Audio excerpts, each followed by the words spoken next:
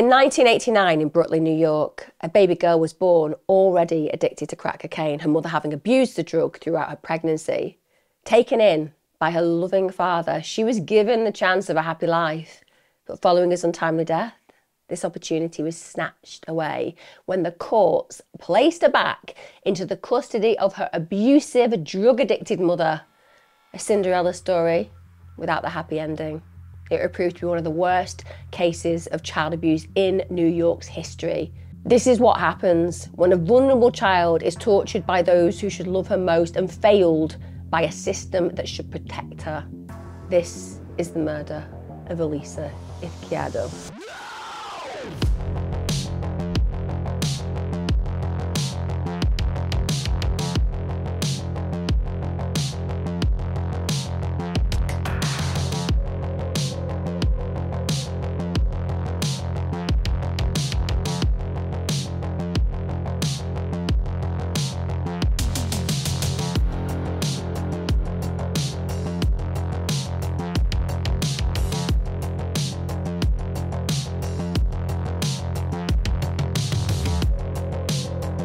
Now, for those of you who come here all the time, you know I'm an absolute true crime obsessive, which is why I absolutely love Magellan TV. I am becoming more and more obsessed with Magellan TV. Why? Because it has so many crime shows that I've never seen before. They just seem to have this exhaustive amount. I watched How to Spot a Cult this week. Now, for those of you who know me, you'll also know that I love researching cult areas. And this was amazing because it kind of dissects, firstly, how people become invested, interested, intrigued with the area of belongingness, and also, of course, how these charismatic leaders often turn into real malevolent beings, but in such a gradual way that if you happen to be involved in what they are saying and getting involved in actually becoming part of their community, it's really hard for you to even notice. And it covers the tactics and awful realities of the impacts of people who end up feeling that they've been betrayed by these leaders. And also, of course, the most important part of this, when it leads ultimately to the downfall and death of individuals who have joined these kind of communities. So if you are interested, I would certainly recommend this particular show. Just to let you know, if you don't know what Magellan TV is, it's incredible. It adds 15 to 20 hours of new content every single week. So true crime fans will never run out of something to watch. And essentially you can get a month for free. That's right. You can take advantage of my special offer in the link in the video description so that you can watch my recommended documentary that I've just given you and the rest of Magellan TV's extensive true crime collection. Like I said, the best thing about Magellan TV is new documentaries like this are literally added every single week. You will get a 1 month free trial by clicking on the link in the description. Hi guys, welcome back to my channel. You've asked for this particular case a lot, and I'm aware that because I have a real connection with child murder and child abuse because of my work, that I do a lot of cases that involve children, so I often try to mix them up. This has been one that I have researched and that has really affected me. I am stunned that I'm going to have to tell this story today.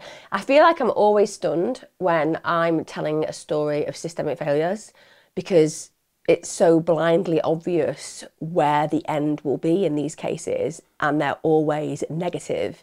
And this case of Elisa Izquierdo absolutely highlights that reality. Just want to say thanks to all of you who are returning. Thank you for those of you who subscribe, those of you who write comments, those of you who like the material and content even when it's difficult to like because it's a conflict. How do we like this kind of content when it's talking about the most horrific things that happen? But nonetheless, it supports my channel and I appreciate every single one of you. Massive shout out to my YouTube and Patreon subs. Thank you. This is why I make this material, because you create an opportunity for me to do so. You guys are unbelievable. Today's case is going to leave you rattled. It's going to leave you angry. I know a lot of you know this case because you've asked for it again and again and again. But hopefully you're going to know more about this case after I've told it than you already do. And that's probably going to result in you feeling even angrier than you believed you would, having known the contents of this previously. This case for me highlights every single issue that I have with the system. And I think that when you look at the golden potential and opportunities this little girl was afforded initially after the unfortunate beginning of her life, everything was there, every possibility to play for, every hopeful outcome possible, it was all there. And as far as I'm concerned, aside from the murderous excuse for a mother, it was the system that we're really going to analyse as well today, because it is the system that absolutely took that little girl to her murder. Awilda Lopez, that's where we'll start. She was born in 1966. She grew up on the really tough streets of Brooklyn, New York City. She was one of 13 children. She had Puerto Rican origin. She was somebody that was described by people who knew her as very curious, very well adjusted, and her mother genuinely had really high hopes. She felt that she had the potential intellectually, socially, and also on a family level, because there was support there, to break free from the family's cycle of current poverty. But of course, no matter what you hope for your children, often they go their own way. By the time that she's a teenager, her life is on a downward spiral. So first of all, she starts hanging around with really unhealthy influences. She's going around with a bad crowd. She really takes her focus off education, and instead she puts focus onto the young men that she was interested in. And one particular man stood out, and she decided that she was going to have children with him. It's as simple as that. She was very fixated on connecting and keeping this guy. This guy's a guy called Ruben Rivera. So before long, she's got 2 children with him, Ruben, Chino and Casey. At this point, they all move into an apartment together on the infamous Knickerbocker Avenue. And we're not thinking about the title being resonant of the delicious dessert. No, it's not a place of fantasy and dreams. It's not a place where you would want to be, because this is an area that's known where hard drugs are being widely used and readily available. So she kind of indulges herself from the moment she arrives there, and before you long, she's hopelessly addicted to crack cocaine, and it just comes to dominate her life. But it also, of course, starts to destroy the lives of those around her.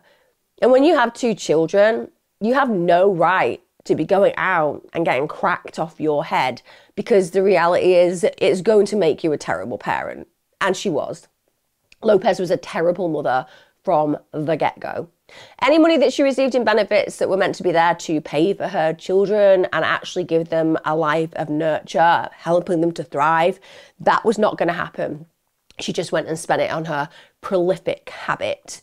And it seems that the only thing that she was really dedicated to was getting her next fix. And I appreciate that we all are aware that dependency is a horrible affliction, and people become addicted to drugs and essentially lose sight of their responsibilities. But when you have kids, I just don't think you deserve that level of empathy, because there are children who are suffering because of your actions. And for the most part, when it comes down to having children, you have to recognise that you are going to prioritise their needs and safeguard their needs above anybody else's, even if that's tough for you. And the truth is, not all dependents, in fact, a large majority of dependents, do not just totally disregard their children when they struggle. In fact, many are functional and many hide the dependency because they still want to provide care and attention for their kids. So we're not even going to lump people who are addicted to drugs into one category, because there are many that will still prioritise their kids and secondarily then look after their habit. But that's not the case with this woman. She's absolutely prioritising her own needs. This is one of the most selfish people I'm going to describe, by the way. I was trying to think about a way that I could actually connect the dots regarding her personality. And we can use things like narcissist, we can use things like psychopath. They're always words that I think associate quite well in these contexts with these kind of characters. But I also just think that when you think about egocentricity and selfishness and an ego that is all about self-desire and self-want, she is that. Just the most entitled type of human being. She is genuinely one of the most atrocious people that I've ever discussed on my channel. Just putting it out there before I go any further. So when she's out scoring her crack, she usually leaves the kids with family friends. Often she'd leave them for days at a time. So she'd go off, she'd get wasted, and then she'd pick them up when she could be bothered. But in the end, that becomes too much hassle. So she just leaves them. She doesn't leave them with any adults. She just leaves them unattended, neglects them, remain in the apartment by themselves. Imagine how scared those children would be. I mean, I do suppose to some degree it could be also a sense of light relief, because having this kind of human appendage that's just a waste of space in your space probably wouldn't give you a lot of comfort anyway. But the danger of leaving children unattended by themselves in an apartment, it speaks for itself. And she's absolutely happy to do that. Now, Lopez and her husband, they eventually start to struggle financially. Of course they do, because they are literally smoking all of their money. They're not thinking about actually paying rent. So they end up getting evicted from the property, and then they end up on the streets, which is horrific when you think about the fact they've got children. The stress of this, I say, potentially is why they separated, but I also think they were two pretty horrific human beings, and that's likely the reason why they decided to separate in the end, because they didn't really care for each other at all, nor for the children. They just wanted to share time having fixes of drugs, and when money became a big problem and they needed to probably hustle and grind elsewhere to get the cash that they needed, they probably didn't consider themselves a connected couple. They just saw each other as basically a drain on their drug money, so they separate. So this now means that obviously she needs to find housing and accommodation, and in 1987, while she's actually living in a homeless shelter with her two kids in Fort Greene, Brooklyn, Lopez ends up meeting Gustavo Izquierdo, and he's an immigrant from Cuba. And sliding doors moments, if only he had not met her, genuinely. This is a guy who'd come to America in 1980, hoping to live the American dream. He wanted to be a Cuban dancer, he wanted to teach Cuban dancing, but he needed to make ends meet, so he'd taken a job as a part-time caretaker, and also he was a cook at the shelter.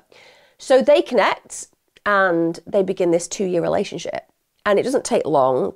Lopez, shall we say, sticks to type, and she gets pregnant again, which is massively unnecessary, because at the end of the day, there's protection. I mean, I know it's both sides. Use a condom if you're a guy, because you got a level of protection there, but you don't have to get pregnant. It happens, but on the whole, it's pretty easy to stave off pregnancy if you are looking after your sexual behaviour. But again, why would she get pregnant? Probably to tie herself to this man. Now, as far as Gustavo is concerned, she's clean. She isn't using drugs. She's trying to get her life together. He probably has a huge amount of empathy and sympathy for her, but that's all BS, because she's still using crack cocaine, and she continues to use crack cocaine throughout her pregnancy. Can somebody immediately remove this woman and sterilize her? Honestly, can you imagine what kind of mindset you have to have where you knowingly put your unborn baby at such high risk? Crack cocaine is incredibly dangerous at any point, but when you are pregnant, you are immediately affecting the safety and well-being of your unborn child. And she's hiding it, so she absolutely knows it's not acceptable, and she's trying to keep it from Gustavo because she's perpetuating an image of a parent that she isn't. And she wants him to believe, because now she's pregnant with his child, that he has this good opinion of her parenting potential. And essentially, in the background, what we see is she's just playing out more of this destructive behaviour that has previously afflicted the whole of the family's life. Now, when Gustavo finds out about the drug habit, he's like, absolutely no way. This is not even in my universe of acceptance. And he ends the relationship. So we're immediately seeing Gustavo and the type of human being that he is. He's got morals, he's got boundaries, he's got ethics, and he also knows what is acceptable versus unacceptable when it comes to treating your body that is carrying a child. Now, ultimately, social services intervene. and they actually remove Lopez's 2 children from her custody in January 1989, and they are then placed in the care of other family members. She was actually advised by them correctly that she would be able to regain custody as long as she kicked the drug habit and as long as there was evidence that she got her life back on track. So at this point, we would say Child Protection Services are certainly being aware of the need to protect, and that's the right guidance, it's the right action, and also it's the suitable advice given to her if she wants to regain custody of those children. Now, a month later, this is on the 11th of February 1989, Lopez gives birth to Elisa Izquierdo, and immediately we all are aware that being born to somebody like Lopez, the deck is stacked against you. So Elisa is born into this world where she already is way behind the starting blocks, essentially. And she was referred to as a crack baby when she was born because she was born addicted to the drug based on her mother's incredibly selfish habit. Now, unsurprisingly, at this point, given Lopez's history, she loses custody of the newborn, as she should, and her father, Gustavo, is awarded full custody. And that is literally the best thing that could have ever happened to Elisa. And it's the one time in her really short life that the system does not spectacularly fail her. Because if the world was fair, if justice prevailed when it should prevail, that's where this story should end. That Elisa is sent to live with her father and she's loved and cherished and thrives. Because Gustavo is a really special man. He's 34 at the time that he gets custody of her. He'd never had any kids before. He had no idea what being a parent entailed, but he was absolutely devoted. He literally dedicated his life to Elisa. He took parenting classes, he read books on parenting, he took advice from family members and friends. He wanted to get everything right. He proved to be an absolutely amazing dad. He loved Elisa absolutely beyond measure. He doted on her. He was known to refer to her constantly as princess. And for those of you who've had great relationships with your dad, you'll know that there is something so affirming and reinforcing about them using language like that. In a world where often we feel invisible, our dads can give us a sense of visibility, often like no other. And without a doubt, that's her foundations beginning to thrive because of that man. He was known to dress her in beautiful dresses, and he braided her hair every day, so he would go out of his way to really try to give her that opportunity to feel that even though she didn't have a mother present, that he was doing that work that is usually stereotypical with the female, i.e., plaiting hair, putting bunches in, etc. Although with respect, it was my dad who always did my bunches. They were also very perfect.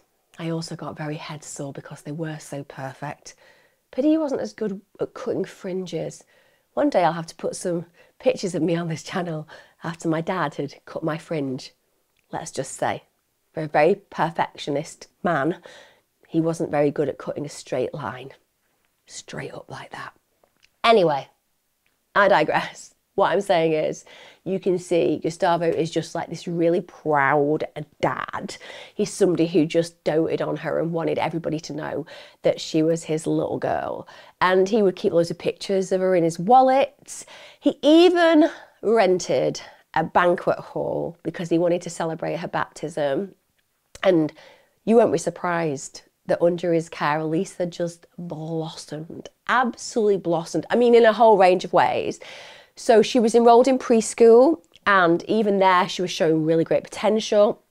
People thought that she was really bright, that she was intelligent for her age, but also there was something just universally loved about her. Teachers, students, they all agreed that she just had one of those personalities that you warm to. And they said that she was adored. That's the word, that she was adored. People described her as radiant. And I think that's just such a beautiful word, because children are the best beings in the world as far as I'm concerned. You know, children, then dogs and cats. But at the end of the day, there is just something so beautiful, innocent, naive, funny, free. All of those words are really things that I associate with childhood. But radiant just additionalizes that description, doesn't it? It's like she shines. And I think that that's what people were getting across. There was just something so incredible about who she was, that she shined. And that is something that sticks with me, because I often think that in a world where jealousy and envy is rife, when somebody shines, it can go one of two ways. People can genuinely lift that up and raise it higher and just be in awe of it and love and enjoy the experience of being around it even. But I think if you're malevolent, I think if you're dark, the shine and radiance of another human being can threaten you. It can even disgust you because it's something you're so incapable of. And I do wonder whether that description of radiance is why her mother just distorts her and destroys her so deeply, because it's something that she could never, ever have connected with. It's something she isn't capable of. Now, one of the things that occurs in Elisa's childhood is there is a custodian of the preschool, and that custodian is none other than Prince Michael of Greece. So on a visit in 1992, he actually requested that one student stayed by his side as a guide. Now, apparently, when he arrives, we've got a 3-year-old Elisa, so she's only a little dot. She just runs up to him and just throws herself into his arms, and allegedly the pair were totally inseparable for the rest of the day. Now, in parallel with this, Gustavo's actually in really poor health, so even though he's being this doting, loving father, he's really struggling. And he's struggling financially, he's struggling to pay the preschool fees. But Prince Michael was so charmed by this delightful little girl that she captivates him. And he offers to pay her fees at the prestigious private Brooklyn Friends school until she reaches college. Can you imagine that? All of the stress and strain and fear just removed in a heartbeat by this generous man. Now, Elisa passes the screening test with absolute flying colours. And Prince Michael doesn't leave it there. He carries on being in touch with her. He wants to know how Elisa's doing, how her father's doing. And he'd send her little gifts from time to time. And Elisa would always respond with a thank you note or a drawing. And it seems that despite Elisa's really awful start in life, her future looks bright. But this isn't going to be the fairy tale. This isn't going to be a situation where people live happily ever after, even though they all deserve to. And this future that looks bright, well, it's not going to last very much longer. Now, whilst all this is going on in Elisa's life, apparently, I say the words apparently for a very good reason, in the interim, Lopez has apparently got her life back on track. Really? Just going to think about the fact that she did manage to hide her drug abuse during pregnancy from the man that she was having a child with. Do I believe that this woman is actually going to have her life back on track? It's going to be a big NO in my mindset. Just throwing it out sounds a little bit judgy and stereotypical to some degree, but I think that's for good reason. Now, according to a social worker, I'm going to put that in brackets, a social worker, because let's be very clear, I don't think that there was a lot of social work going on in this case. Allegedly, she'd got into rehab and she'd kicked the drugs. Also, she'd found herself a new husband. Not very surprising. This woman is constantly looking for men. This guy's called Carlos Lopez, and she marries him in November 1991. Now, I cannot quite describe how incontextual this next comment will be in regards to the actual person that he really is. But according to the reports, he was apparently a gentle and understanding individual. He was a stabilizing influence in her life. I mean, genuinely, I feel when people have such detractions from reality and when they are not in keeping with the past, and when there is not words for caution, which I think are really important in reports, it probably should be taken a pinch of salt. At the end of the day, everyone wants to believe in hope. Everyone wants to believe that it's possible to change. People do. Absolutely they do. You know, you can get people who've been at AA for 35 years because 35 years earlier their life was a mess and they've never touched another drink, etc. Same with Narcotics Anonymous. This happens. But when a social worker is writing a report, first of all, subjective. To say that somebody is gentle and understanding, why were you having sex with him? Because it seems very intimate, that description. Were you living with him? Because it seems a little bit personal. You're not meant to really put those kind of things in because it creates a bias for the person reading the report, which can lead to some pretty big decisions being made that maybe shouldn't be made. And also, if you say things like gentle and understanding, that certainly is a subjective experience that you would expect comes from a personal connection. That's not what we would see in these scenarios looking in because we don't spend enough time with those individuals. It's a hearsay perspective and position. And also you should always have a word of caution. This person in the past has had A, B and C. Whilst their life seems to be back on track, there are concerns about A, B and C. It can't just be a wipeout. Oh, everything's fine now. You know, the fairy of magic futures has arrived and sprinkled dust all over them and everything's going to be fine now. So I already have real issues with the way this is being described. They go on to have 2 more children together because that's, of course, what you want to do when you've already had such issues in the past with kids. Just have some more. What could possibly go wrong? And they end up with this newer home. So they've got this apartment in Rutgers House, which is a housing project in Lower Manhattan. Now, at this point, she starts the process of getting her custody of her eldest children. And after this, she then applies for unsupervised visitation rights with Elisa in 1991. Apparently, a social worker visited her home and was satisfied with its cleanliness. I kid you not.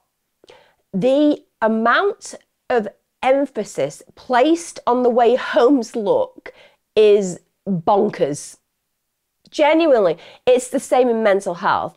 If you are mentally ill, but when you go to your appointments, you look like you're dressed well, they're like, oh, well, they're dressed well. They can't really be in crisis.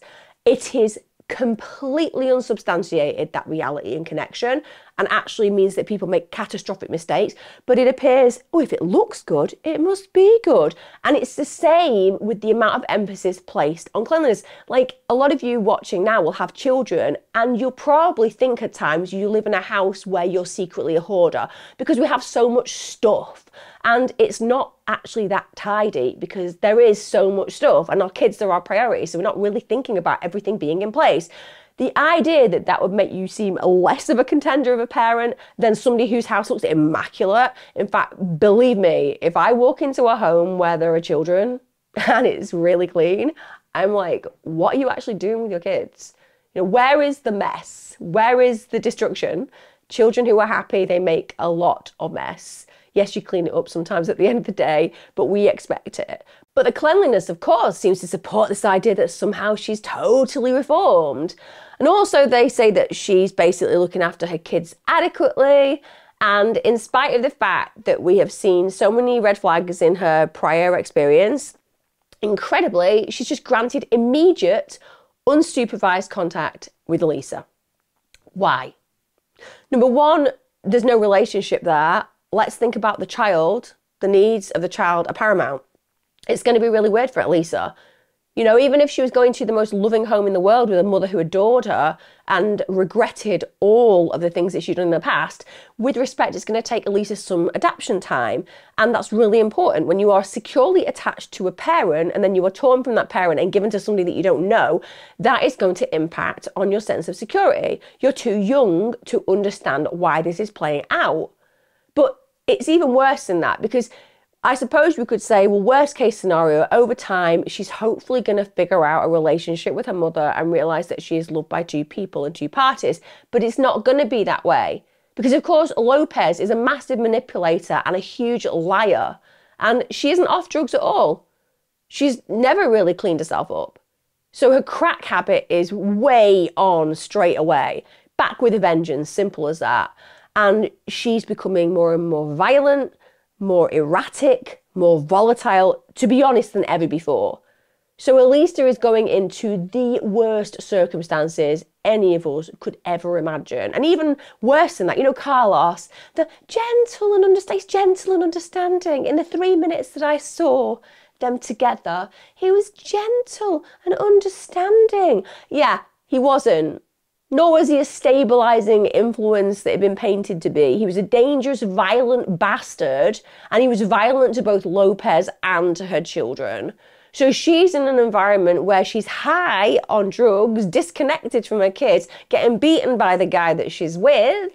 But at the end of the day, they think that Elisa should just be dropped in there because it's going to be perfect circumstances. Now, on one of the occasions, this is where Elisa is actually visiting on a weekend visit, he accuses Lopez of being unfaithful. And the way that he responds to that accusation is that he stabs her 17 times with a pocket knife. He was subsequently sent to prison for 2 months. Doesn't sound long enough, I'm going to be honest with you. And this is probably going to sound nasty, and I'm just going to own that it probably does come from a place of anger from me. But Lopez sadly survives. I know that domestic abuse is completely unacceptable. But all I'm saying is that if she had happened to have been killed in that situation, I would not be telling the story.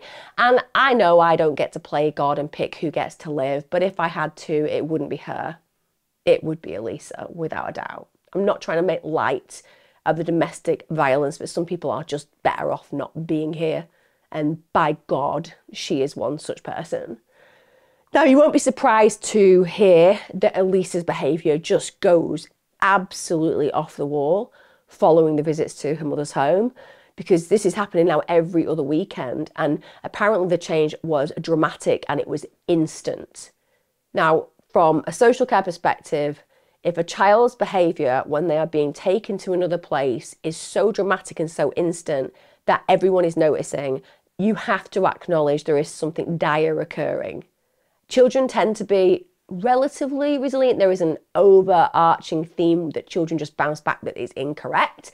We've all been kids. We all know how wrong people got that when they were like, oh, she lost her dad last night, but it's fine. She's in school today and she's just getting on with it. Kids are just resilient. No, kids are just massively overwhelmed. Their brain can't compute the horror of what they're enduring, so they just function, but they're actually in distress. But I digress again. It's just a bit of a bugbear because I don't think people understand how child development works a lot of the time, and I certainly don't think that they understand that children aren't actually that resilient. They just don't really have a lot of choices in their life. But when you do see something that is really significant, it should spark your attention immediately because there is a common denominator. What has changed in this child's life? Okay, she's visiting the mother, and every time she does, there are catastrophic impacts on her behaviour. Right, we need to look at that issue. What is happening in that home? But no one does, really. And even when they're told to, and no one does. Bear in mind, we've described the way that Elisa is in the past. You know, she's vibrant, she's happy, she's radiant. Not anymore. When she came back from her mother's place, she was quiet, she was withdrawn, and equally alarming, if not more so, is that she comes home with bruises. So she was literally bruised all over her body. And following the visits, also she'd vomit, and she would literally refuse to walk into the bathroom. Now, when I talk about child protection and red flags, if a child who has previously been quite happy to go into a bathroom starts to develop a fear of a bathroom, I'm thinking, what the hell is going on in that bathroom when they're elsewhere? How are they associating this with something dangerous or negative? And that's going to spark ideas of potential abuse and also potential types of abuse that we're looking at, like sexual, for example. And her dad, he gets it. He's like, I think Lopez is abusing her. Also, Elisa starts screaming in the night. She just wake up and she starts to urinate and defecate uncontrollably. Massive, massive red flag. A child who has previously been dry and has not had issues with going to the bathroom, suddenly urinating and defecating. What is happening to the anus area, to the vagina area, that is causing these kind of issues. And her dad notices that she's got cuts and bruises on her vagina. And also the teachers at school, they start to get really worried. They can see that something's incredibly wrong. And they, along with Gustavo, report their concerns to Child Protective Services. They're like, there is something really wrong happening in this child's life.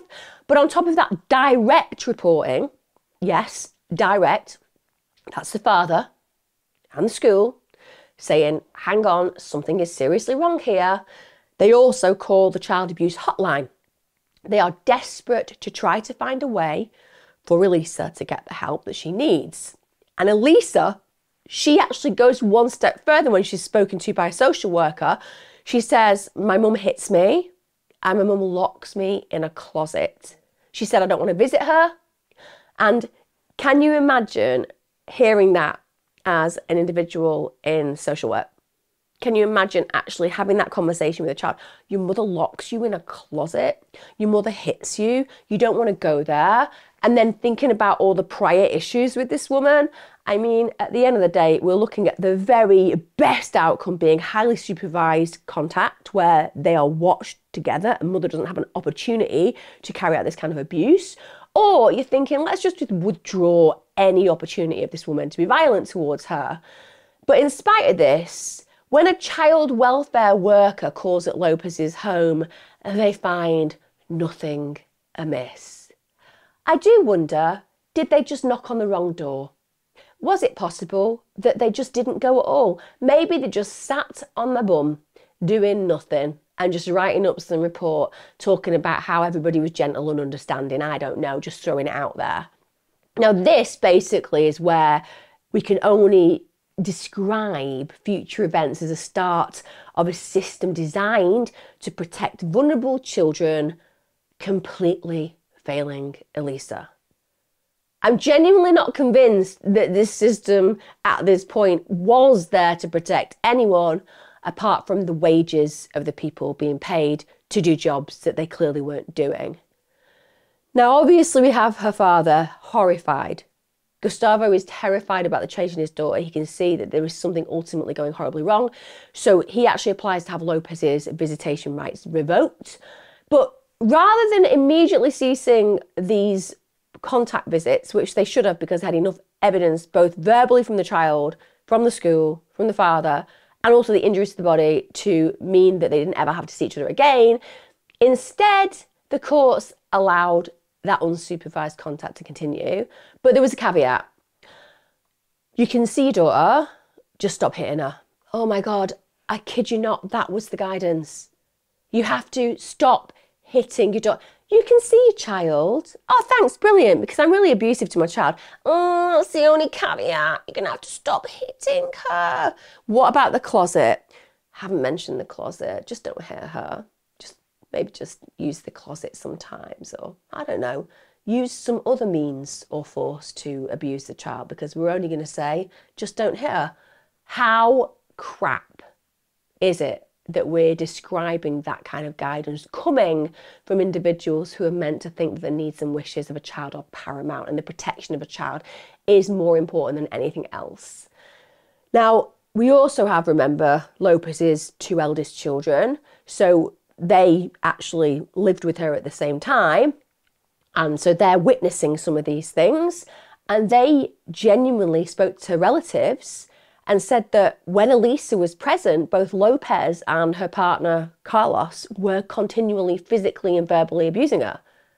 And this information is being passed on to other adults. What is happening here? Like, if I genuinely was told by a child of somebody, oh, by the way, my half-sister is being abused perpetually at the house, I swear to God, I would knock the door of that house down, take on the adults, remove the child forcibly. And I tell you what, the wrath of a woman in such a circumstance is not one to be underestimated, because my God, it is your duty, it is your ward in life to protect these children.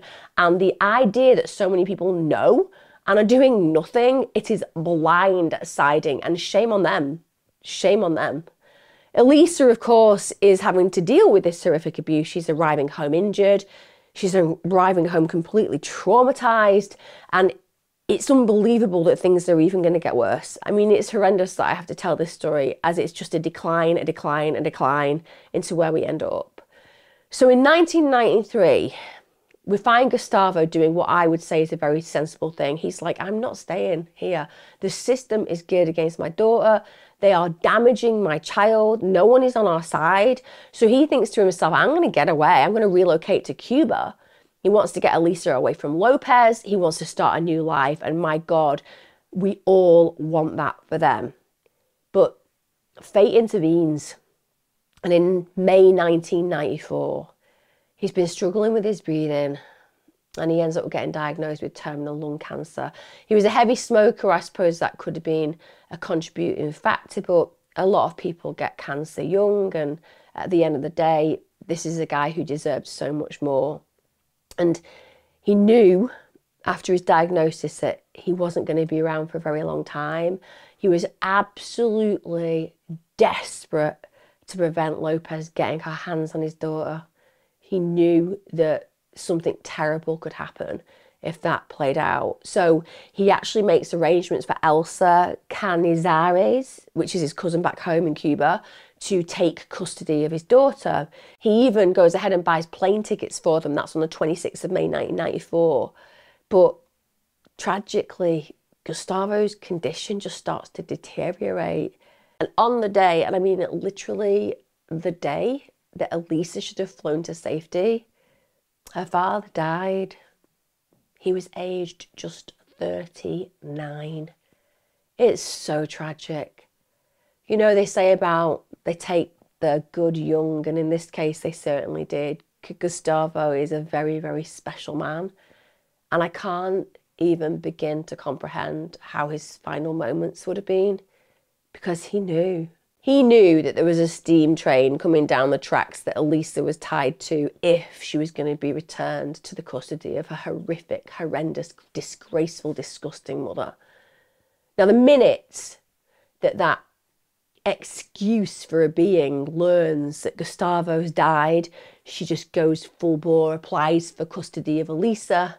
And everyone who knows Elisa and loves Elisa is absolutely terrified. So when the relatives and when the teachers, they hear about the fact that Elisa's mother has these intentions, they are all horrified. I mean, the school that Elisa goes to is horrified. This is not just people within her mainframe family who are absolutely distressed by this. Literally, those teaching her on a day-to-day basis who've seen the decline are like, this would be the worst thing in the world.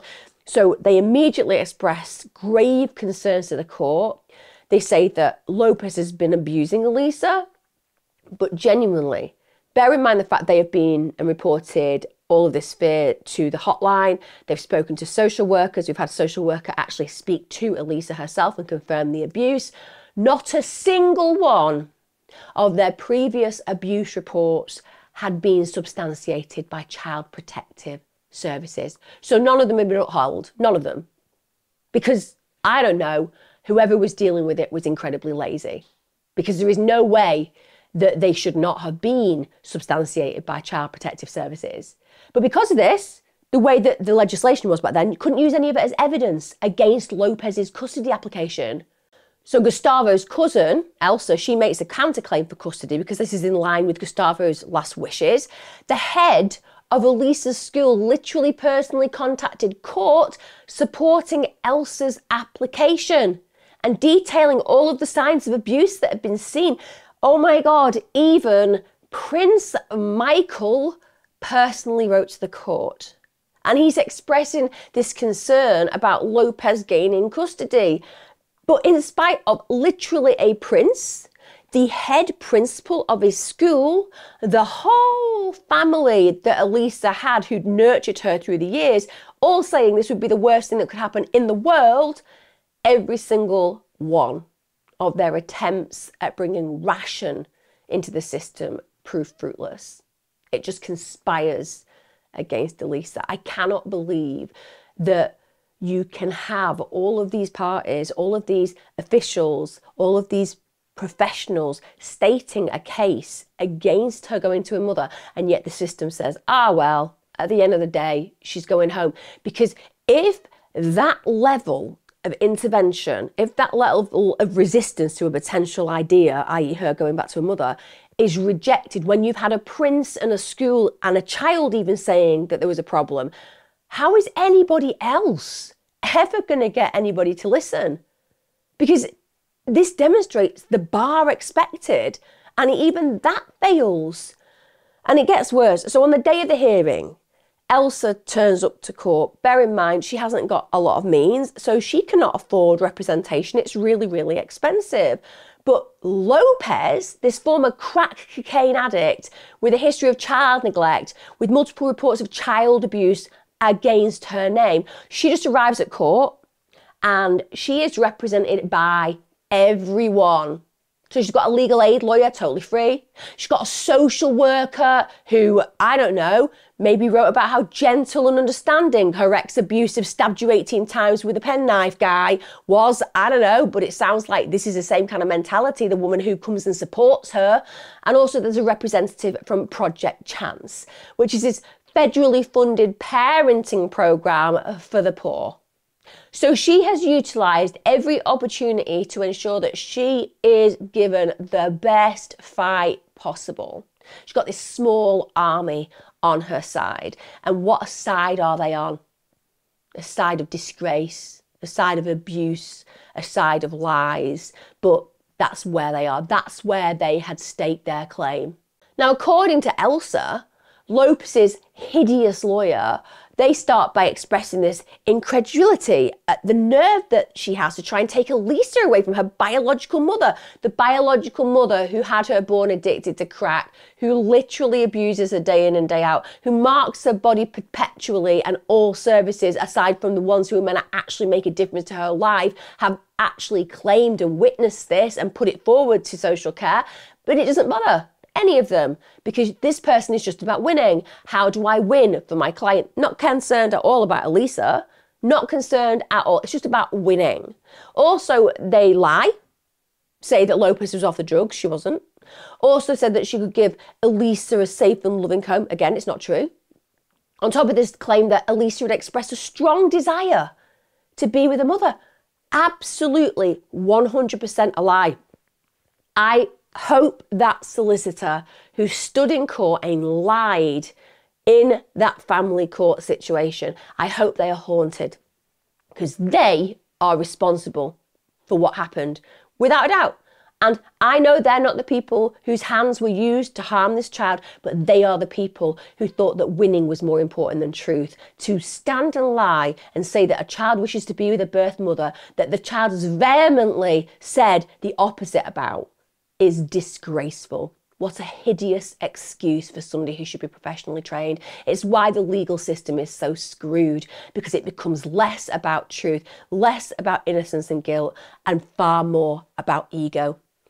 Now, despite all the red flags that were huge, the judge, Phoebe Greenbaum, and I'm putting them in there with that name so you know, so everybody should know this person's name, because in spite of the obvious red flags, in spite of the evidential reality of this case, that person still awards full custody of Elisa to Lopez.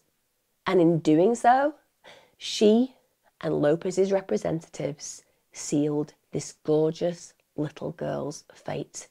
Be it on their heads. I hope they hang in shame every single day of the week. I hope that little girl haunts every single one of their nightmares if they have a conscience, which they may not have. But if they do, my God, I hope she's present there at every waking moment and every sleeping moment. So now we have this gorgeous little girl in her mother's full-time care. And you know what? It's given her mother permission. She can literally do what she wants. She has done what she wants. She's been abusing this child consistently for a long period of time, and all she's found is support. Why would she change her behaviour? It amplifies, it escalates. Now, Lopez had initially ended the relationship with Carlos after he'd stabbed her, but when he gets released from prison, yeah, she gets back together with him, because obviously, she's an individual who actually relates to the kind of violence that he's given to her. This is also a woman who is equally, if not more violent than him. Lopez's crack cocaine abuse, well, that's intensifying because she's the most selfish piece of rubbish in this universe. Now she's got 6 children and she's also unemployed. So she's going to be stressed, she's going to be poor, she's going to be looking for her next fix. She's going to be in a situation where she's more violent because of that stress. And she's doing things like even attempting to sell the kids toys for drugs. And at some point, Elisa actually says, "Where's my dad?"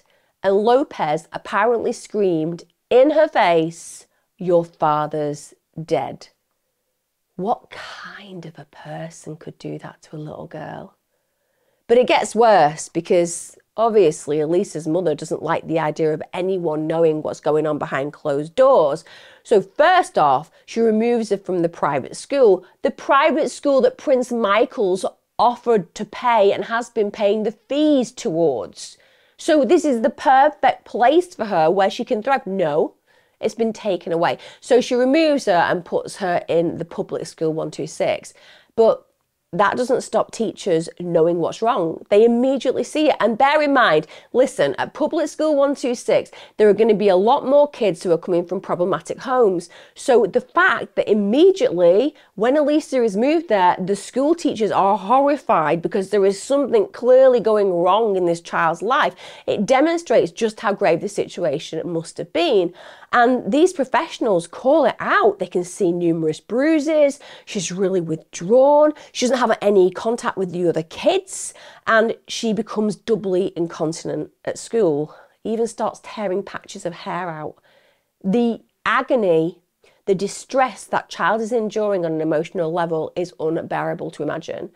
The fact that she is doubly incontinent, the fact that she's pulling out her own hair, it tells its own story. You don't need any qualifications to go, there is something seriously wrong here. What has been the common denominator? Oh, it's her going home to her biological parent that she should never have been within 100 meters of.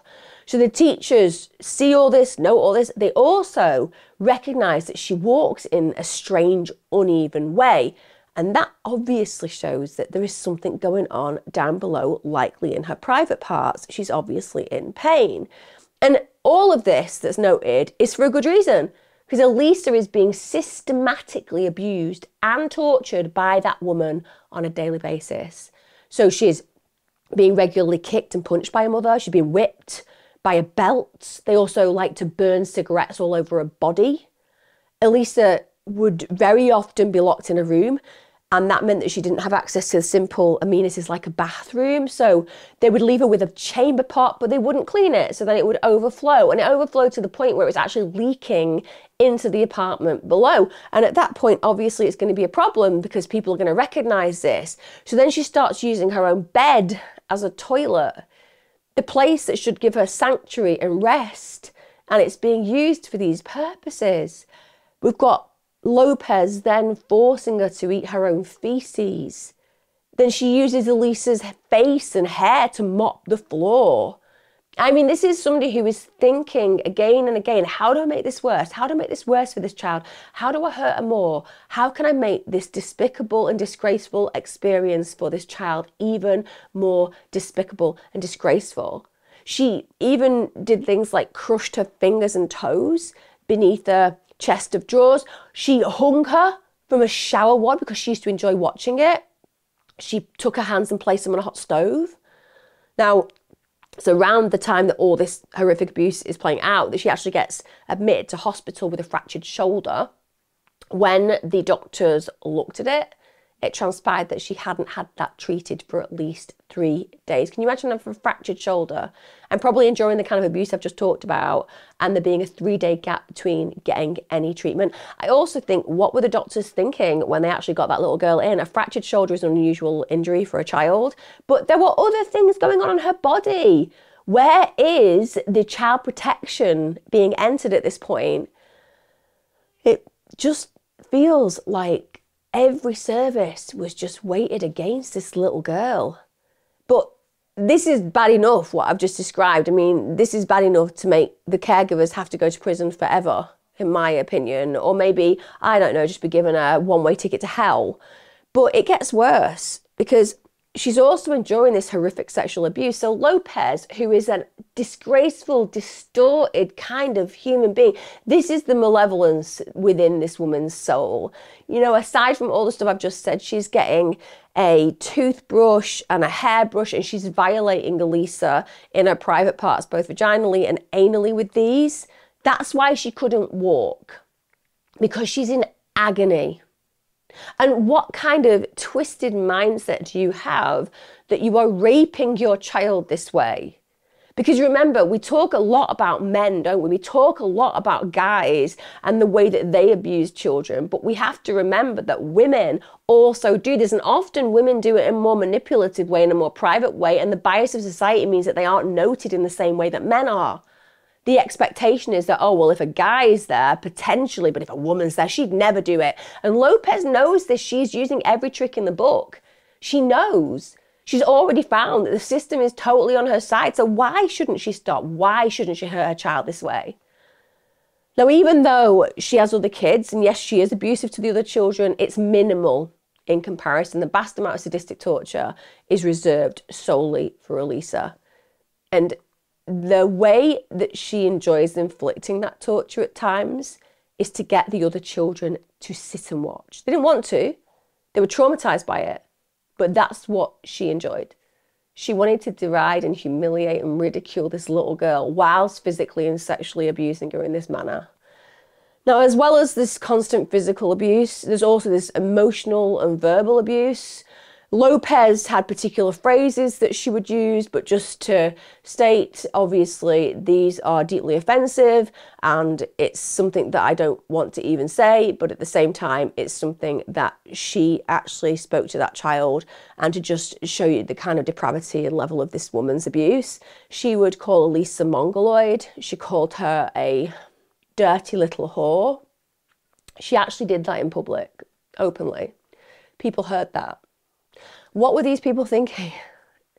God, if I heard another adult, and you wouldn't have needed to train me in all my years of safeguarding to know this, but if you were witness to somebody calling their little girl or little boy a dirty little whore, or any other slur that's indicative of that level of resentment or hate, I swear to God, the best that they could expect would be a visit from the police and social services. I don't even know how I would control myself. And if she's saying that openly in public, what the hell is she saying behind closed doors? She also tells friends that she believes that Elisa had been placed on some kind of voodoo spell by her father. So we can see there, can't we? The resentment playing out. She's fully aware that he was such a better human being than she is. She'll never be capable of being even a cell of that man's body in comparison, goodness-wise. And she probably hates that. She hates that this little girl was so much better than she was too. That's why she wants to destroy her. But this idea that she's possessed by the devil, that's just a permission base, isn't it? Well, if she's possessed by the devil, I just need to beat the devil out of her. She's even claiming to some friends that she slid snakes down Elisa's throat to exorcise the demons. Again, if you are one of her friends and you are hearing this kind of information, you should be withdrawing that child from the home physically immediately. How they listen to this level of sordid abuse being told to them and just accepted it, it blows my mind. So we've got teachers at Elisa's new school. They are absolutely devastated about what they are seeing play out in this child's behaviour. They're reporting their concerns of child abuse to child welfare services. But apparently, I kid you not, the social workers concluded that the case was unreportable due to a lack of evidence. Oh my God. How is there a lack of evidence? But again, this is the social workers on the side of the mother, inflating the mother's ego, increasing her confidence, enabling that malevolent ego to play out further the abuse that she feels comfortable doing because no one is coming. No one is there for that little girl. Everyone is there for her mother. So how can it be wrong? And Lopez's distorted psyche, she has a right to do what she is doing because even those from Child Protective Services agree that she's responsible and acceptable to be bringing up her daughter. Now, Lopez, when she finds out the school are trying to help her daughter, does the obvious, removes her daughter from school completely. That's in December 1994. That means that Lisa is now at the mercy of the abuser 24/7. And Lopez absolutely embraces it. She locks her in a bedroom 24 hours a day. She's not even allowed to eat. She's not allowed to socialise with the siblings. And that means that there is literally no one to protect her. So, of course, the abuse just intensifies because there is literally nobody to protect that little girl. And unbelievably, and this is really demonstrative of what I was saying earlier on about Lopez and her ego, her self-indulgence, her selfishness, she, in spite of doing all of the things that I've just talked about to this gorgeous little girl, actually goes and complains about Elisa to the representative of Project Challenge. You remember the people who came and helped this bitch get custody of her little girl so she could literally ruin her? Yeah, she goes and complains to them. So she basically says, listen, Elisa's soiling herself, she's cutting her hair off, she's drinking from the toilet. Now, at that point, if you are hearing that, you are going to be like, oh my God, there is something deeply wrong with what's happening either at home or with the child, but either way, this desperately needs to be investigated. So the representative at this point then goes and speaks to Child Welfare Services, but the caseworkers just never follow it up. And I will give it to the person who was a representative who heard those claims, because they obviously were deeply concerned with respect, and they actually call again and again and again. And in the end, I kid you not, the Child Welfare Services said they were too busy to visit Lopez's home. That literally happened, guys. You have a professional ringing, very concerned about the behaviour of a child. Obviously, at that moment in time, they don't know whether there's something going on with the child themselves or whether it is to do with the environment, but they are that concerned that they are ringing repeatedly. And instead of Child Protective Services going, okay, we'll go and get it sorted, they're like, no, we are too busy to actually do our jobs. And that was a final opportunity that they had, a final opportunity to save Elisa, and they missed it. And they didn't miss it by mistake, they missed it by choice. We get to the 22nd of November 1995. At this point, Lopez gives her sister a call. Her sister's called Mercy Torres, and she tells her sister that Elisa was, quote, like retarded on the bed, just lying there, drooling. Now later, Lopez goes and admits that 2 days earlier, she'd literally slammed Elisa's head into a concrete wall. And then since then, she hadn't apparently been responsive. And Lopez had seen this. She'd created this situation. Did she call emergency services? Did she ask for help? Absolutely not. She just left her lay there. So she didn't get any medical help and intervention whatsoever. Then Lopez said that she'd noticed that fluid was coming out of Elisa's nose and mouth. And it was, but it wasn't mucus, it wasn't saliva, it was brain fluid. It was brain fluid. Mercy is horrified, and she says to Lopez, look, take her to the hospital. She said that she'd look after the other kids. And Lopez said that she may think about it after she had finished the dishes. Now again, I don't know what Mercy was thinking in that moment. Just pick up the phone and dial emergency services, but no, she just lets that slide in spite of the fact that she knows something ultimately terrible has played out. Then the next morning, Lopez goes and speaks to a neighbour and says, look, can you just come and take a look at Elisa? When that neighbour walks in, instantly they know something terrible's happened. Elisa's cold, she's not breathing. The neighbour says to Lopez, look, you need to call emergency services right away. And she just refuses. He ends up pleading with her for the next 2 hours. Finally, the neighbour just says, listen, I'm going to call emergency services myself. And in response to that, what does Lopez do? She climbs on the roof and says that she's going to throw herself off. Now, when the police arrive at the property, because that neighbour does actually call emergency services, they were unfortunately able to persuade Lopez to climb down from the roof. I swear to God, it's a shame that one of those officers didn't go up there and just accidentally dislodge her from said height. Genuinely, the world would be a better place. The emergency responders, they actually arrived like within a few minutes. It's at apartment 20A. Obviously, when there is a child that looks like they may be deceased or dying, they're going to be there fast, and they are horrified. Elisa's physical state is immediately a cause for concern because, yeah, she's unresponsive, so she's not breathing. But what they notice is her body is literally covered in welts, in burns, in bruises. Fireman actually says he's going to have a go at CPR. So he does. He attempts that CPR, but it's absolutely hopeless. She's pronounced dead shortly after. At this point, Lopez is obviously arrested. She's taken into custody because it's obvious that she's the one who's been doing it. And as she is being led to the police car, bear in mind, let's just put yourselves into the mindset of a mother whose baby has just been found dead. Let's just place yourself in a position of horror, trauma, fear, devastation, grief, all in that moment, shock, because you've just realised that your child is dead. You are going to be hysterical for your child. The last person you are going to be thinking about is yourself and your own needs. You are secondary to that situation. You do not care. All you care about is what the hell has happened to your child. But as she's led to the patrol car, she is screaming, I didn't do it. Because actually, the only person that matters in this not right excuse for a human's life is herself. When they are able to establish what happened to Elisa, they say that this little 6-year-old girl had basically died from a blunt force trauma injury to the head. It had caused a massive hemorrhage, but the injuries all over her body were just horrendous. So she was covered in head to toe in bruises.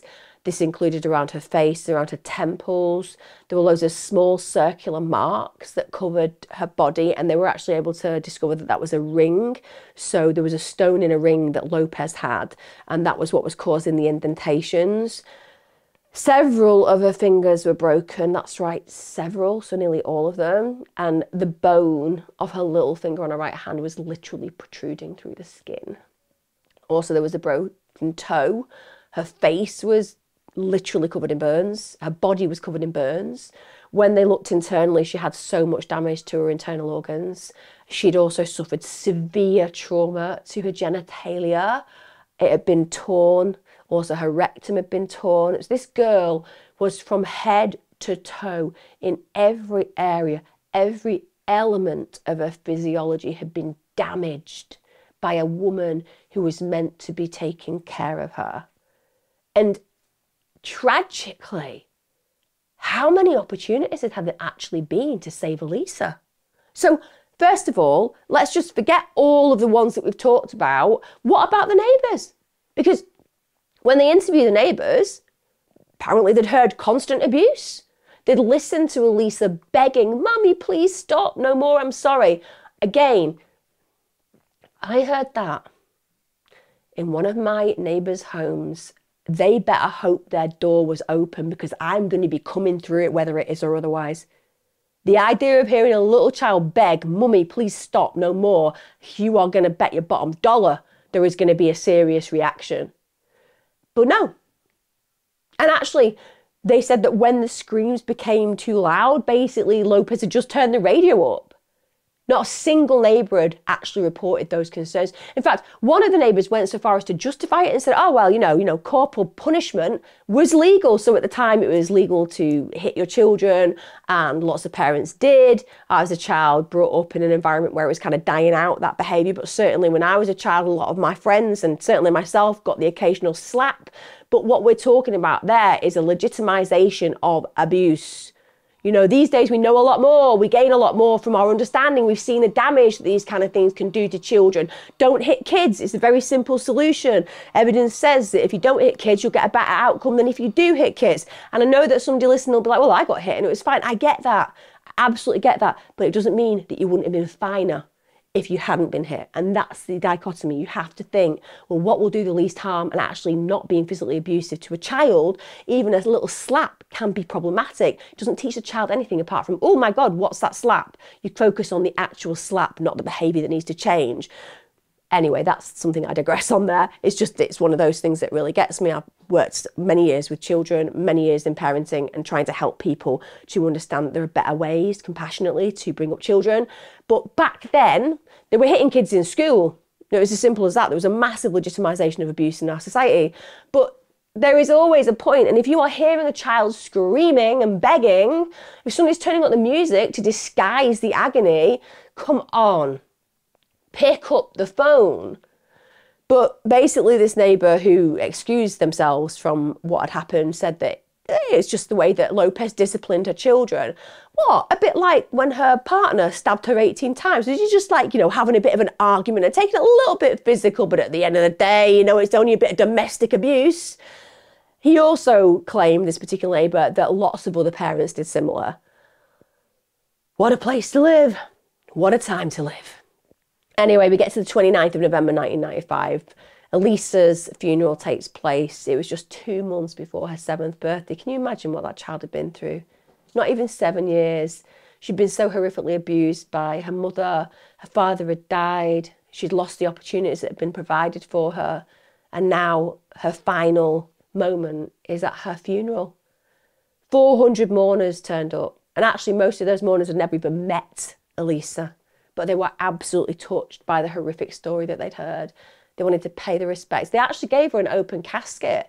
And I think that they wanted people to see her innocence, to see her naivety, to see this beautiful child that was stolen. And that's why they had the open casket.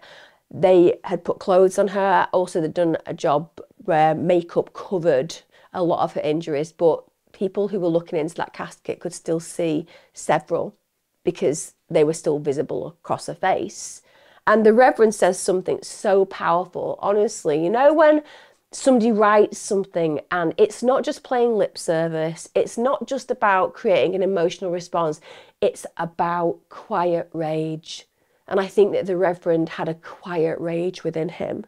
He said, Elisa was not killed only by the hand of a sick individual, but by the impotence of silence of many, by the neglect of child welfare institutions and the moral mediocrity that has intoxicated our neighbourhoods.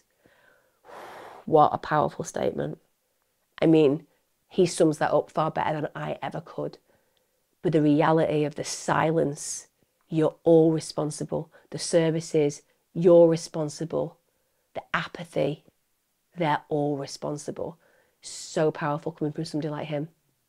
Now, it was obvious when they were looking at this case that Elisa had been subjected to prolonged and sustained abuse. And the police wanted to question her on this because they could see there were the hallmarks of systemic abuse for a long period of time. But during the police interview, when you would imagine that Lopez would ideally be moved because her child is dead, and the reality of the actions that she has actually bestowed on that child have come to fruition and now she's facing the consequences, she just is completely emotionless.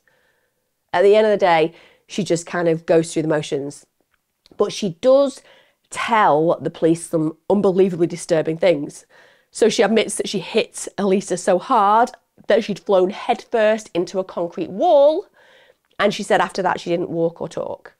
And then she went on to say that she actually waited 2 days after that before going to the neighbour for help. She also admits that she made her daughter eat her own feces. She also admitted that she held her upside down using her hair to mop the floor. I mean, you can't quite compute where the investigators' minds would be in those moments. I mean, they're listening to something so diabolical and reprehensible and left field that it must almost feel like you're having an out-of-body experience. And they're obviously having to be pleasant to her because that's what you have to do when you're interrogating people. You want them to feel at ease telling you what you need to be told so that you can get any kind of conviction. But it must have been grueling for them to listen. Now, after they've gained all this information, obviously they have a right to charge her, and Lopez is charged with first-degree murder, as she should be. This woman should never walk the streets again under any circumstances in any universe, even if there's a universe that we one day can send these kind of people to by themselves with a very poor atmosphere. Even then, She shouldn't get a chance to even go in there as an experiment for Elon Musk. But even though she's charged with first-degree murder and she's culpable and guilty of it, she decides that she's going to plead not guilty. Now, if you plead not guilty, you guys all know that means that the kids who witnessed all of this, they are going to be brought into court and they're going to have to be witness and bear testimony to the situation they saw play out. With respect, I have to say, I think that even though that's an awful situation, my God, they have been through far worse. Why not put them on a stand? However, prior to the trial, she gets offered a plea deal, which blows my mind. And I'm going to say it again. I'm going to say it again. If this had been a man who had sexually violated, raped with an object, and murdered a child after systemic abuse for a long period of time, do you think they would have offered him a plea deal? No, they would not. He would have been on that stand. He would have been considered an absolute monster, and he would have got life without parole or the death sentence. That's what would have happened every day of the week.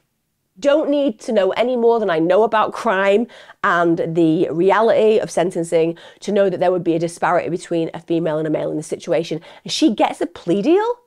She gets to plead to second-degree murder in June 1996. And even though she's 29 years of age at the time, which you would think, well, that's a long time in prison, right? With a first-degree plea. 29, you're going to have like possibly 60 years inside. Yeah, you know, good. You deserve it. No, because of the plea deal at 29, she gets sentenced to 15 years to life in prison. I appreciate there's the to life, but my God, the fact that 15 years even comes in to this sentence, it blows my mind. It blows my mind, because let's just go for low bar. You know, let's just go for low bar. She'd be 44 if she was given parole at that point. I mean, you know, you're still young enough to have kids. You're still young enough to have a whole life ahead of you, even though you've stolen a life of a little girl that you subjected to the most agonizing situations for a long period of time. You stole that child's life, but you're going to get another one. But this plea deal allows that. Now, what is even more upsetting, and this leaves me incandescent with rage, and I know why you guys asked me to cover this case. I really do, because I know that you will feel that justice wasn't done. So during the court proceedings, social workers, who should be hung out to dry in this case, they actually used the laws that had failed Elisa to cover their own failings. So when they were asked to describe what action, if any, had been taken during the numerous consistent reports of abuse, they refused to answer it. They used confidentiality laws and were like, oh, I can't talk about a client in that way. What cowards, what gutless, unprofessional, child abuse supporting cowards. I know this is not representative of the average person who works in this field, but my God, who are these inhumane professionals who did everything to contribute to the murder of this child? Also, in court, Lopez's partner is tried, rightfully so, Carlos Lopez, and he gets sentenced to 1.5 to 3 years in prison. What? Apparently they could only try him for one instance of physical abuse against Elisa. This is apparently when he'd repeatedly banged her head into a concrete wall, and that gets you what? 1.5 to 3 years in prison? I mean, where are the consequences for these individuals? But the other thing is that he did miles more abuse. You know, the siblings of Elisa had actually said he was abusing her constantly, abused her many more times than once. But again, she's failed, even at a time when those perpetrators who harmed her so deeply should have been brought to justice. Now, since her incarceration, Lopez has given interviews. Of course she has. Of course she has. Lopez is going to be a narcissist who is ego-driven. Give her a camera, give her an opportunity to speak. She's going to come out with all the BS in the world. And she actually, during those interviews, has claimed that she never seriously abused or tortured Elisa.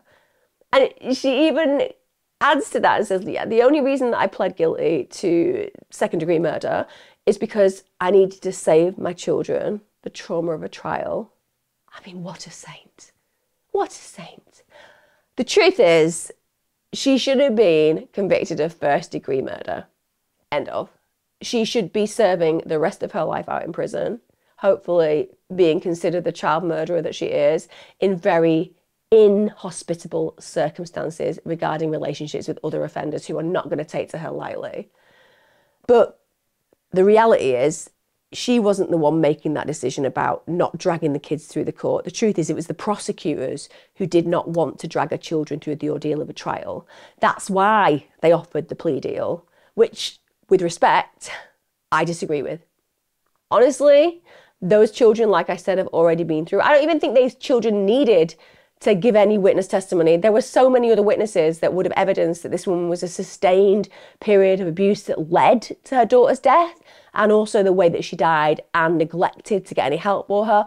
All of this, along with the horrific violations sexually of the child, I would bet every day of the week a jury would find her guilty of first-degree murder. But because that didn't get offered, because she wasn't tried for that, it's likely that one day she will get granted parole, when by rights she should be locked up for good, and the only way that she should ever get out of that prison is in a box. As simple as. Now, her surviving children, every single one of them suffered severe psychological trauma because of the witnessing of that horrific abuse that their mother inflicted on Elisa. And I can imagine that every single one of them wishes that she was in prison forever, because they must rue the day of possibility that she's going to get out. They must be terrified of that possibility. Or I don't know, maybe they're not. Maybe they think within their mindset that if she ever gets out, her life will be so dire and diabolical that she'll be serving a whole sentence in a completely different way. I don't know. I hope they figure a way forward and they learn to thrive, because their success is their greatest revenge. The only good thing, and I hate even saying that because I don't really feel there are any victories in what I've described, the only acceptable change, I suppose, to come from this tragic case was that the law changed, because the mayor of New York actually was so disturbed and disgusted by this that they appointed a task force to investigate child welfare services. And it was identified that legislation that should have made the child's welfare paramount was actually being used to protect the custody rights of biological parents, regardless of how unsuitable they were.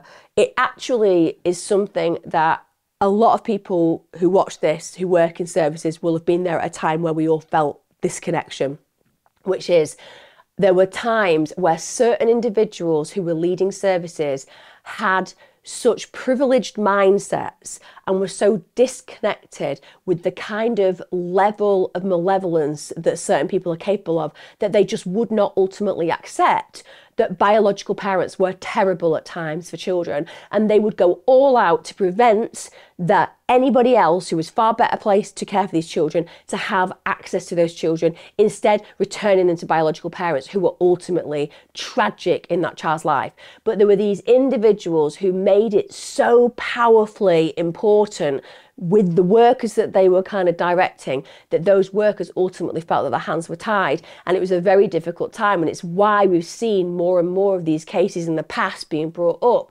because when you look at the lessons learned, they didn't happen. And we've seen repetition after repetition after repetition. And it's because of those, like I said, very strange individuals who just couldn't wrap their head around the fact that just because you are biologically linked to somebody does not put you in a better position to raise that child. There are people who should not be allowed anywhere near kids. And they were saying when they reported after this investigation that there were people who were just wholly unsuitable and they were still giving the children back. And also Lopez, she and others clearly had benefited from what they considered was a veil of secrecy. And this veil of secrecy, of course, is actually designed to protect the innocent. And also it's meant to protect the people who are reporting the abuse. So it encourages people to anonymously report the abuse, which makes total sense. But instead of that being the case, it had been used to protect those who were not innocent. So let me put it out there. This is how it worked. If you reported abuse that wasn't then substantiated, i.e., the social worker didn't come out and actually look, or didn't interview you correctly and keep notes, or didn't add it to the records, basically, if it wasn't done to a degree where they were like, oh, this has been absolutely verified by this particular person working, if that didn't occur, those records that had actually been kept were expunged. So basically they removed them. Didn't matter whether there was 50, 60, 70, 100, they literally got rid of them from the record. So accordingly, when a judge came to make custody arrangements, they had to disregard all of those reports. 1,000, wouldn't matter, they'd have to disregard them. In Elisa's case, social workers somehow had come to the conclusion that every report of abuse from the school, from Prince Michael, from the father, from people who knew her, every single one of those was unsubstantiated, yet none of them stood up. So despite all of the alarm bells, all the red flags, the fact that we were sending a girl back to a deranged, violent crack addict, they still awarded custody to her. Now, like I said, there are no good things really about this case, but what resulted was that they created Elisa's Law. So Elisa's Law came into force in February 1996, and that was basically aimed at promoting greater transparency and communication between agencies. So that meant that it would allow them to disclose whether they'd opened an abuse case. Also, it holds child welfare agencies publicly accountable for their actions. So because it allows the public to know details of abuse cases, so it makes it a lot more transparent, which is absolutely integral to child protection. Now, Lopez unbelievably first became eligible for parole in 2010, but thankfully, to date, this has not been allowed, this has been denied. Let's just all throw it out there. Hopefully this is a trend that's going to continue till she dies. I have no qualms in saying that. One of the things that I've read in the press about Elisa is that her life's been compared to a real life Cinderella story. You know, she's born in humble beginnings in a homeless shelter. Initially, she's in the care of a really loving father, and then following his untimely death is taken in by an evil mother figure. And let's be honest, there was actually indeed a real life prince who tried to improve her life. But unlike Cinderella, Elisa was ultimately abused and tortured by the person who should have loved her most. And she was let down by a system that should have protected her. Countless opportunities to save her were missed. For Elisa, there's no happy fairy tale ending. And that is a blight on our humanity, because every single piece of this story that takes us into the depths of disgusting, despicable human behaviour could have been avoided. Every element of this child's future could have been changed, could have been saved. It was the laziness of the services, it was the apathy of those who saw this child in her locality being abused. It was the abandonment of the nurture and care that a mother should have provided that led to what I've talked about today. And it is something that should stain the consciences of all those who touch this story eternally. I wish only pain on that girl's mother. And it sticks on my tongue to use that word mother, because she does not deserve to ever be granted with the privilege of such a name. It means something so distinct to who she is and to what she did. I'd love to know your thoughts on this case. You've asked me for it again and again. I hope I've done it justice. I'm so angry. I feel like I'm just telling a story that's been told before, and I fear I will tell a story that will be told again. But this is dedicated to Elisa, a life brutally cut short, a hope that existed that was snuffed out. I hope she's flying high. I hope she's in the arms of her father. I know she will be in the arms of her father. And I hope she's in eternal bliss whilst her mother is sent to eternal hell. Let me know, guys. And this is 100% dedicated to Elisa. May you absolutely fly high, sweet girl. Be safe, guys. Take care.